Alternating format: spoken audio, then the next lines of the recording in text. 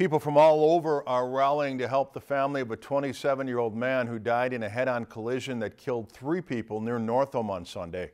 A GoFundMe site has now been set up for Joseph Michael Carlson, who leaves behind his wife Sadie and a 1-year-old son. Carlson was driving a pickup headed east on Highway 1 that was pulling a fish house when it collided with another pickup headed west. According to the State Patrol, Carlson's pickup went into the ditch and caught fire. If you'd like to help the family, you can go to the GoFundMe website and search Joseph Michael Carlson, or go to the story on our website for a link. As of this evening, over $26,000 has been raised for the family. Lakeland News is member-supported content. Please consider supporting Lakeland News today.